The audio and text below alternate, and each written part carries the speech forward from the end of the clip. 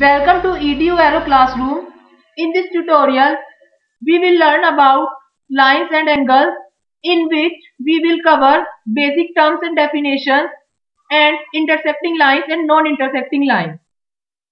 Basic terms and definitions. Line segment.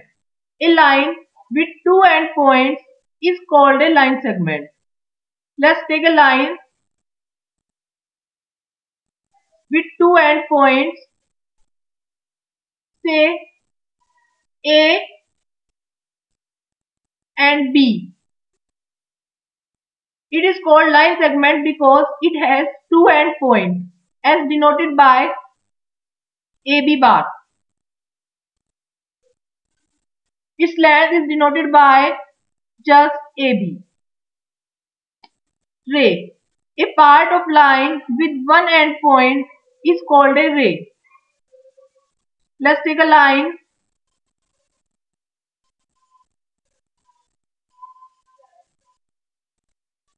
with only one endpoint, say A.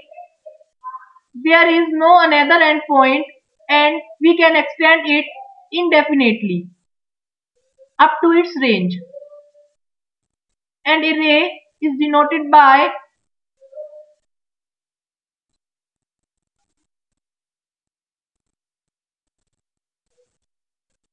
AB in forward direction.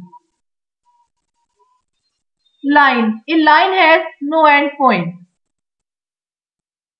Let's take a line which has no endpoint, and we can extend this line in both the directions indefinitely and is denoted by AB. We use the arrow in both directions because we can extend it in both directions indefinitely.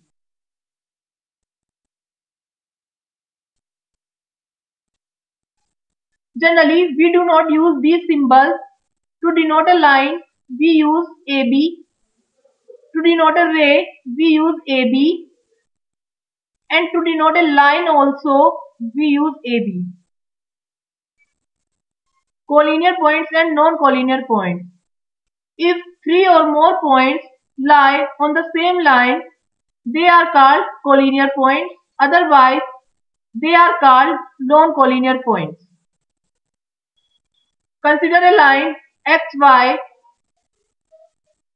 and take 3 points, say A, B and C on it.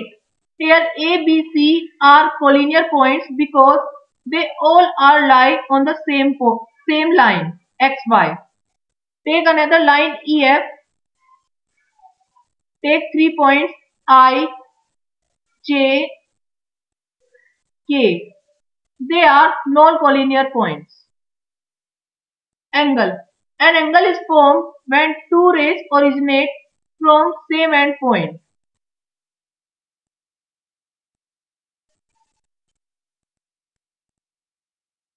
Say O.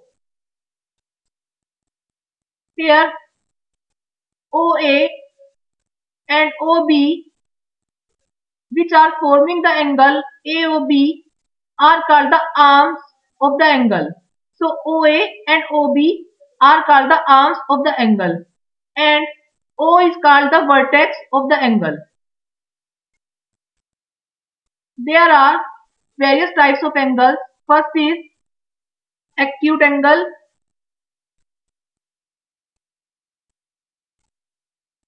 which lies between 0 and 90 degrees. Second is right angle,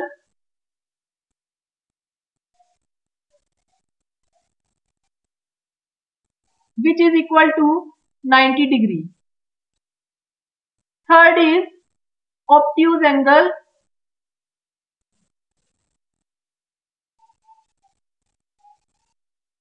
which lies between 90 and 180 degrees. Next is straight angle,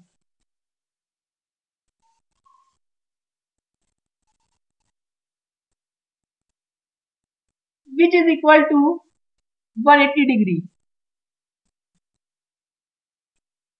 Fifth is reflex angle,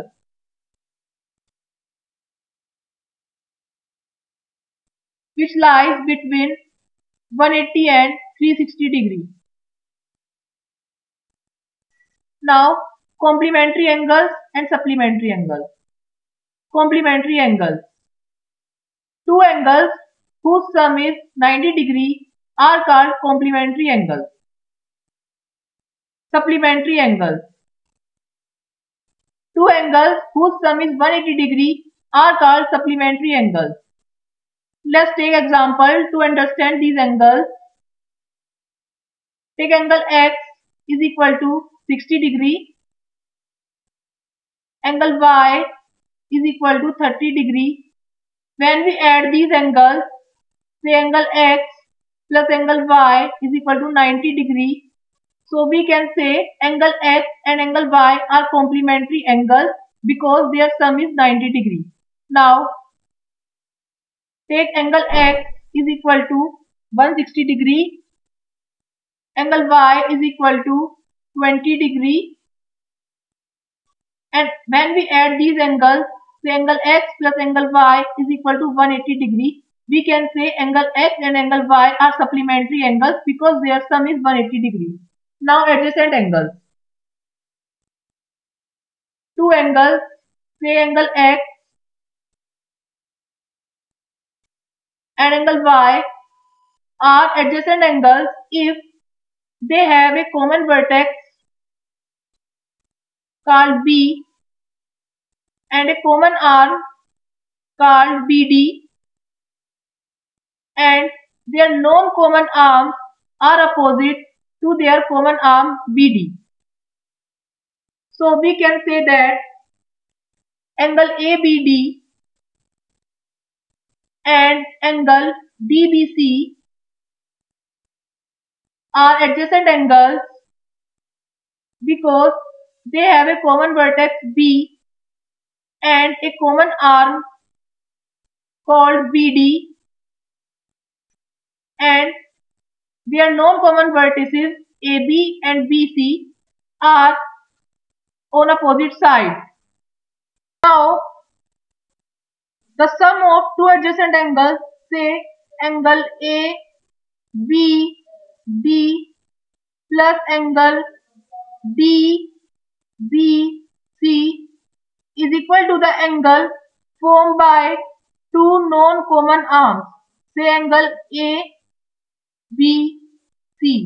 So here we can say that the sum of two adjacent angles is equal to the angle formed by two non-common arms, say A, B and BC. Now angle ABC and angle ABD are not adjacent angles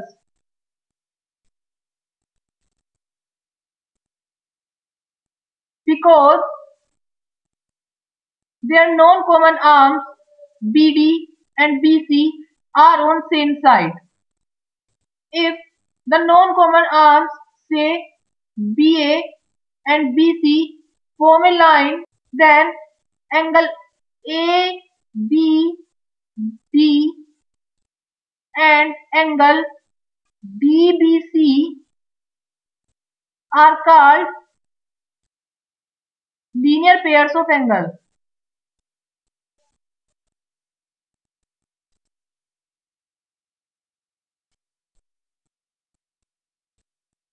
Vertically opposite angles. Vertically opposite angles are formed when two lines AB and CD intersect each other at point O. There are two pairs of vertically opposite angles. First pair is angle AOD and angle COB, and second pair is angle AOC and angle COB. Therefore, angle AOD and angle COB are vertically opposite angles, and angle AOC and angle BOB are vertically opposite angles. Intersecting lines and non-intersecting lines. Let's draw two lines, say PQ and RS. PQ and RS in two different ways as in figure first and second. In figure first, PQ and RS are intersecting lines, where in figure second, PQ and RS are non-intersecting lines, as they are parallel to each other and will never intersect. Their perpendicular length at any point is equal always.